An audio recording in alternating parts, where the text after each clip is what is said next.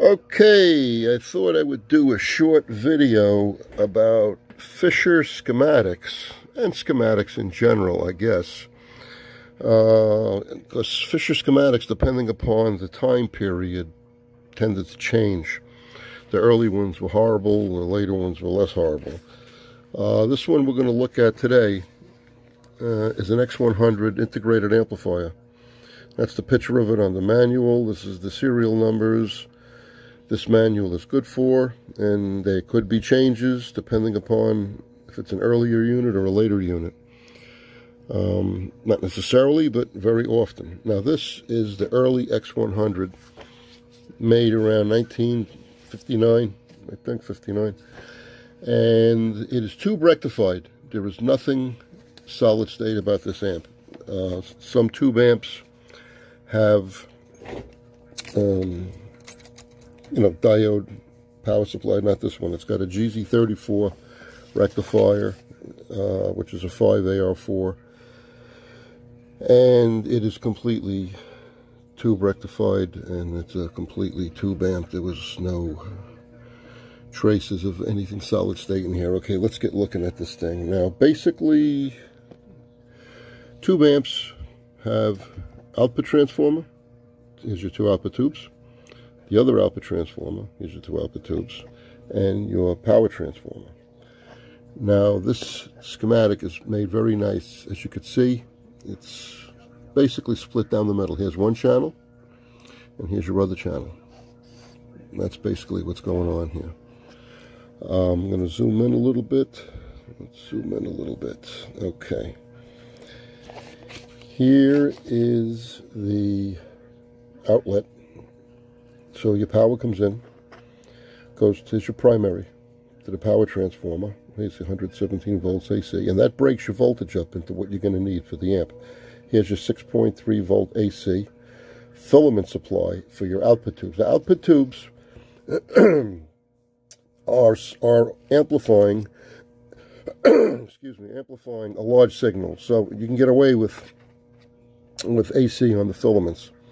The preamp tubes, on the other hand, are very sensitive, and these are the preamp filaments. These are DC, and I'm going to show you how that is derived in a minute.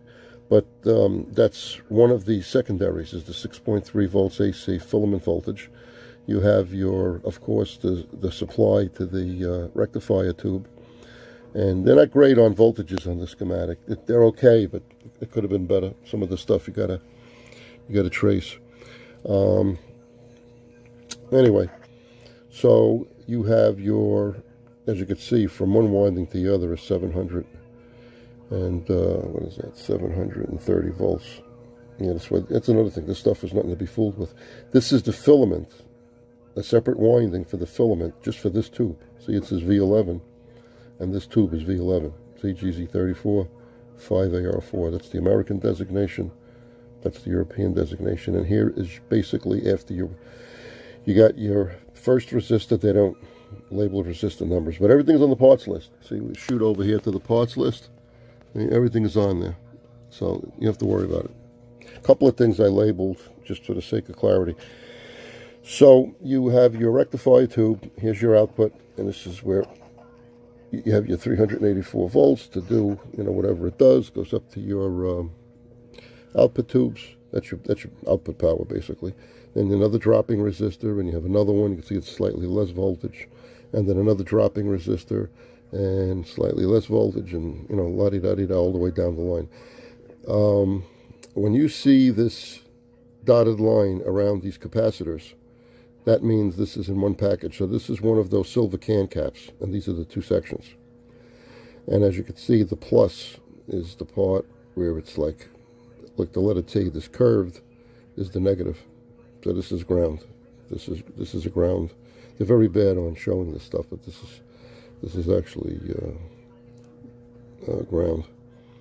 See, because if you follow it, it goes this way, it goes up this way. You see how it attaches here? Yeah, well, this big long thing is a ground. Because if you follow it all the way down to the end, you see it's a ground. Obviously, it's connected only where you see the dot. Where there's crossing like this, this is not connected. It's crossing over. That's connected. So this big, long thingamajig is a ground. Sometimes what I'll do, I'll actually draw a ground here just to make it easy so I don't get confused. So that's why this is a ground. Okay, this is another filter cap.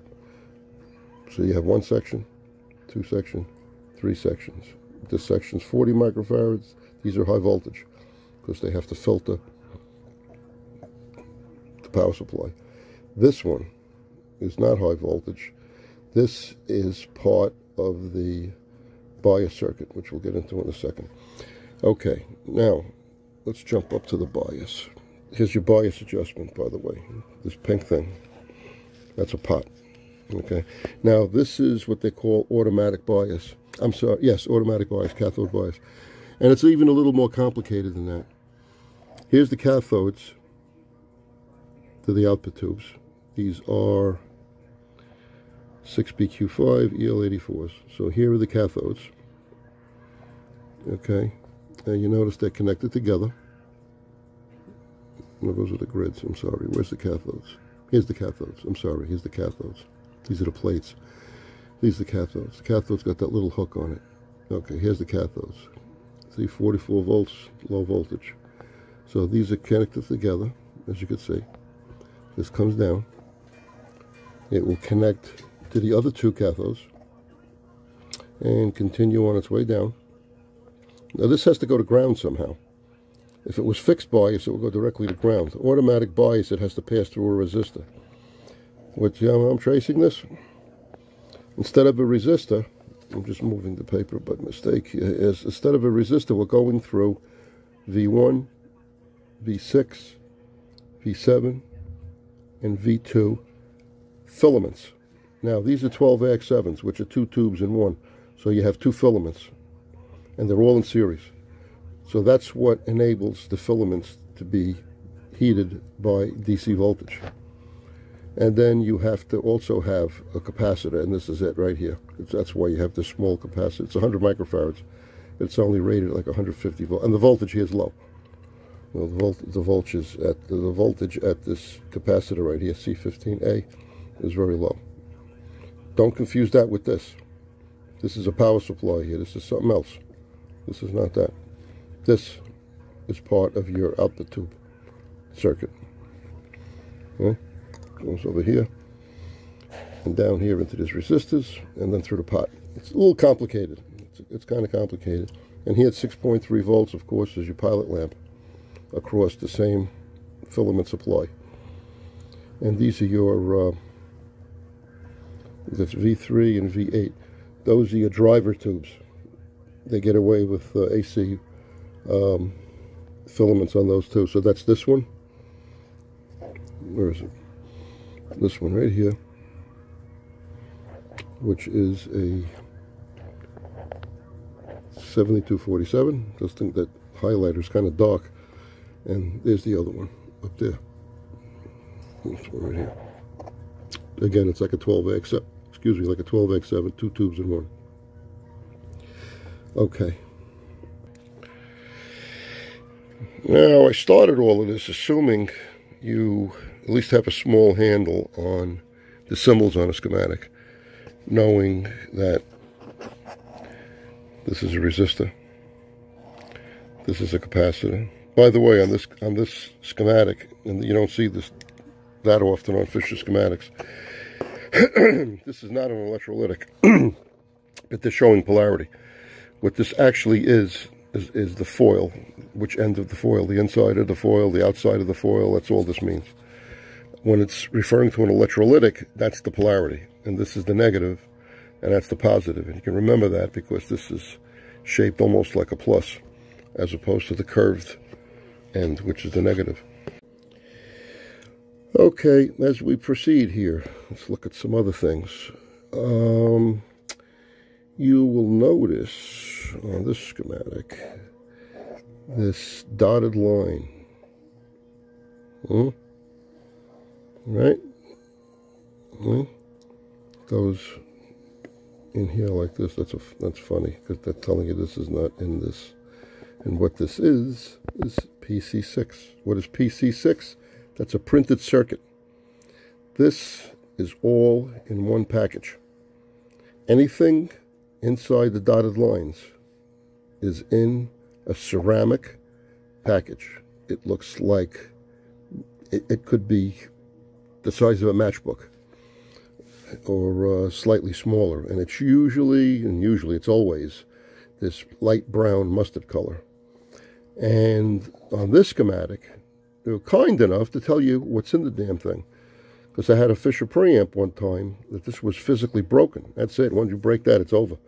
And I saw they had all the parts labeled. I actually built one. You can actually build this by copying these parts, anything that's within the box. And you make your connections appropriately, as it's shown there. Here's one of those places where they don't show you this is ground until, you know, about a mile down that way. So I just wrote it in. Okay, up here, see it says volume B, R55B. That's the 2-section volume control. This is the B section, and you're way up here, and here's the A section, R55A. That's your 2 channels. They're linked together. So when you turn the control, both channels, right, the volume goes up and down together. We all know this. Okay, very good. And that's what that is. This is the balance control. Same thing. It's a dual pot, 2 pots on 1 shaft, and that's what this designates. See, balance B, R60B. We go up here. I marked it so I could find it easy. R60A. So this is 1 channel. This is the other channel. Okay. One thing I want to mention about this rectifier tube. If you have a bad filter capacitor, bad meaning shorted, not open. Open is rarely a problem. You're just going to hear hum. But if it's shorted, you're dumping your power supply to ground. Remember, this is ground over here. And if one of these is shorted, you will fry this tube in a millisecond. If you've ever seen a flash bulb go off, this will pop a lot quicker than any flash bulb you've ever seen. And you kiss a very expensive tube goodbye. That's why if you're not sure of the condition of your amp, always use one of these modern cheap jobs. Never a Chinese one, because they're not rated properly. They arc, they're junk. At least the ones I've tried. A Russian one is fine. Sovtek is good. Svetlana, outrageous. Any Russian 5AR4. This way, if this is bad, one of these is bad, you'll pop a $12 tube, maybe whatever they cost, $12 instead of an $80 tube for a new old stock GC34. All right, down at the bottom on this particular schematic, this is interesting. I should have mentioned this before. I'm going to mention it now. If you're looking for a part, let's say you're looking for R49. R49. It means it's up there somewhere. This is the parts locator. You better go nuts looking for it. So R49 should be up this way somewhere. Okay, so where you see the part number, in this case, again, we're looking at R49. We're going to go up and up and just keep looking. And there it is, R49. Right there. Right there. See, you go straight down. R49. I mean, in the relative area, you know, like within a fraction of an inch of each other. And that's what all of this means. Okay, see, R47AB, that means it's a pot. Those are the 2 sections of the pot. And it goes straight across, touch all the parts. Okay, of course, here's your legend telling you about the switches, what it does in what position, starting from, you go to extreme counterclockwise, the position, that's position 1. You know, and you go from there. It's a little nightmarish if you have to do this, but if you have to, you have to. Here's the basic flow of this. Let me see, back out a little bit here. Here's the whole schematic. So here's your basic flow. It goes this way. Phono stuff is, of course, going to get put through the phono tubes. It's an additional amplification stage. And as you can see in your phono stage, look what we have. Printed circuits. These are the phono equalization. That's what this is all about. That's your phono equalization. Okay, says it right there, equalization. You got a switch and all that other jazz for phono tape and blah, blah, blah. And there's the other channel. That's the other channel. And normally the signal flows into the tube grid. Let's find an input here. Yeah, right there. See, it's coming from the selector switch through dropping resistors and into the grid. And this is the output right there. And that's half of the tube. Here's the other half of the tube. See? There's the input. Here's the output. And they work in tandem. And that's how the amplifier works. Easier said than done. Scratch filter. Yeah, that's a high filter. Rumble filter. It's a low filter. So when you flip that on, see it's in the off position right now. So if you trace this in the off position, your signal's coming. Here's the plate of the tube. This is where the signal comes out of. This is the input. This is the plate. The plate's got the high voltage on it. And if we could find it somewhere, if we trace it, this is the power supply. So before you go to the next stage, you got to have a blocking capacitor, which is what this is. That blocks your high voltage. These are the things you want to make sure don't leak in an amplifier. There should be no voltage here. You should have, your power supply is here, but the AC passes through it. That's what a capacitor does. It blocks DC, passes AC. So it passes the music signal, but blocks the power supply.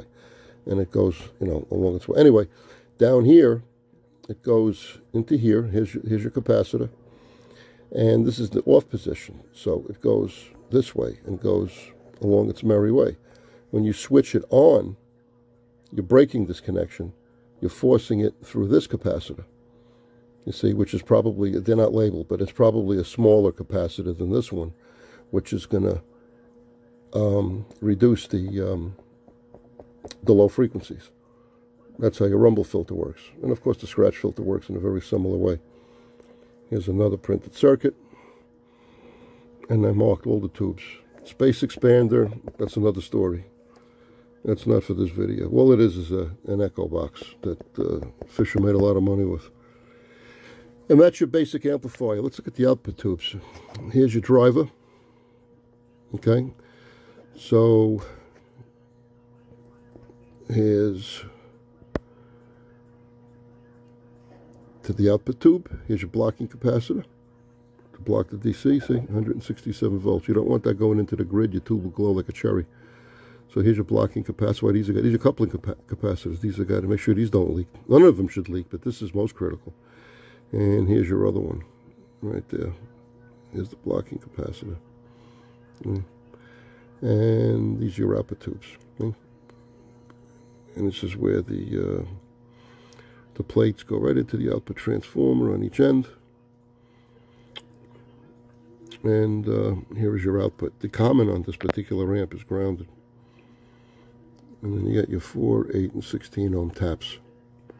Okay, so that's one output transformer, see T1. And here's your other one, T2. Sometimes you see different part numbers for T1 and T2 in the same amp. Normally all that means is the length of the wires off the shelf. One of them is longer than the other for the way it sits in the amp. Because obviously the output transformers have to be the same. Stereo amp, they got to be the same. All right, let's see, what else can we talk about here? On the AC line of a lot of these amps, and I'm surprised I don't see it here, but it's always a good idea to put a small capacitor, like 0.01, right across the power line. Normally we do it right here across the outlet. One this way, and then one going from the outlet to a ground. Now obviously I can't see a ground here, but in the amp I assure you there'll be a ground nearby. And that stops a lot of line noise and all kinds of other jazz. Should never ever ground the chassis of a tube amp. Never ever ground the chassis of a tube amp. It'll cause all sorts of issues, ground loops and other junk. So this is your basic schematic. I hope this shed a little bit of light on it.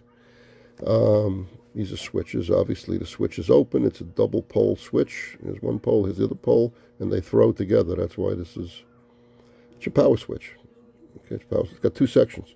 One goes to the outlets, one goes to your transformer to power the amp. And here's your fuse. That's what the F1 means. That's your fuse. And again, here's all your voltages. This is the output of your rectifier tube. This is the AC going in. This is the DC coming out. What else could we talk about? I think we just about got all the basics on this baby. I'd like to do a receiver one next, because that involves, you know, the fixed bias with the output tubes. This one you don't even have to worry. You just adjust the pot. I forget, the manual tells you to adjust this to, like, what does it say here? 44 volts. 40 volts is a little better, but they run a little cooler. That's a little, and you could do 44 volts, but at 40 volts it runs a little cooler, and you really don't introduce any distortion. It's good, and it get a little more life out of the tubes. Sometimes you'll see EL84, 6BQ5, 7189, or sometimes strictly 7189. They're the same and they're not the same. The 7189 can take a much higher plate voltage. If you use a 6BQ5 where a 7189 is called for, it may work for a while, but probably won't last very long. It's certainly not as long as the correct tube. So that's that. You got your parts list, all these parts. If you're going to work on one of these things and you got to troubleshoot an area, it's smart to just label all the resistors. Look up what the heck R33 is. Do like I did down here. Get an extremely fine pen. Red is nice. It contrasts good. I marked this capacitor because this is part of the bias supply. This thing. I'm sorry. It's not the bias supply. Part of the power supply. This is, you get confused. They're so close together. This is the bias supply. That's why I circled this, to show it's different. It's a high voltage capacitor. See, it says 150 volts here. This is like, I don't know, they call for like a 300 volt capacitor. They really gave it a lot of headroom. Fisher was good by doing that. They gave their capacitors a lot of headroom when it comes to the voltage rating. You got to watch your voltage ratings with electrolytics. If you don't have the proper voltage rating, you'll have serious issues. So that's about it. See, it says down here what that legend is. The bottom is capacitors, and the one above it is resistors. So if you want to look for a capacitor, same way. You look at the parts list, see C11, you go up there, boom, and eventually you'll find C11 somewhere along the line. Let's see, what else? These things are jacks. Obviously, the inside of it is the pin, and this is the outside of it, which is normally the ground. The shielded cable, that's the ground. That's what all these things are. Okay. Those are the jacks. We talked about the output, transformers, and I think that is that. Okay, until we do the next one, any questions, pop them in the comments below, or email me, fisherdoc@aol.com. I'd be very happy to answer any questions about this stuff. It's very important this knowledge gets disseminated. I've done well over 600 of these things, and you'll learn a lot. You don't memorize everything, but you can learn a lot. You really do learn a lot. And becoming familiar with a specific brand has its advantages. This is the entire schematic over here. I photocopied this and taped it together. This is how it comes. Let's back out here. This is how the schematic comes. You get your parts list. And you have the schematic in two pieces, because that's the way it's scanned in my computer. And here's your so-called service notes on adjusting the bias. Here's the tube layout. I mean, Fisher did pretty good. They did pretty good on these schematics. There's, like I said, there's some that are better as you write your notes. What you screwed up or what you can't remember. But they did pretty good on these. There's some that are better. There's certainly plenty that are worse. The 50 schematics are horrific. There's nothing. No voltages, nothing. Okay, so that's it for now. Until next time. Thanks for watching.